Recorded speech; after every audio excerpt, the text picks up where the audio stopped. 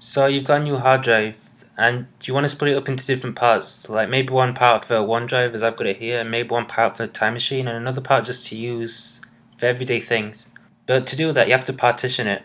Well, in this video I'm going to show you how to partition it using a little utility called disk utility.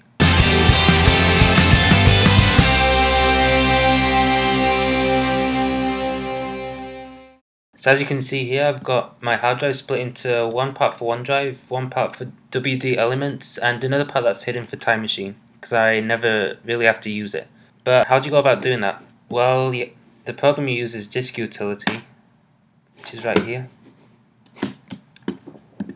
And basically on here you can see that you've got all of your different hard drives, or SD cards in this case.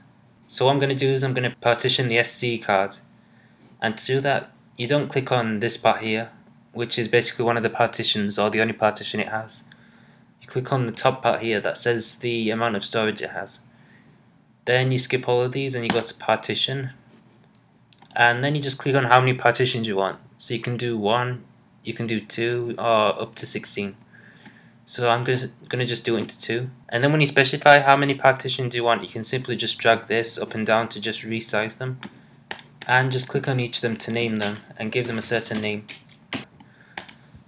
So I'm just going to do that one, and I'll just give it any name like test and test 2,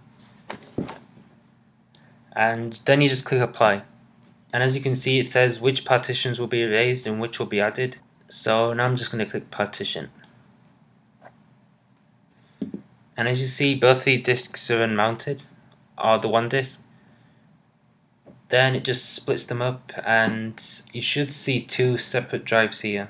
As you can see, the first one's already been named. It's just going to mount the second one soon. There, so now as you can see, there's test and there's test 1, which is basically 2 different partitions. It shows the 2 different partitions as if they're 2 different hard drives. To get them back to 1, you simply just go to current and just do 1 partition. And then you can just apply it, and it's gonna have to erase it, so let's just erase it.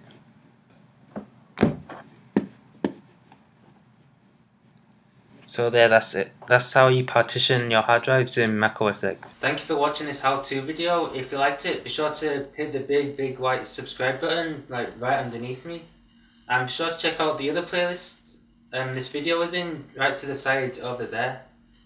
And be sure to check out the previous video that was made in this channel right down this way.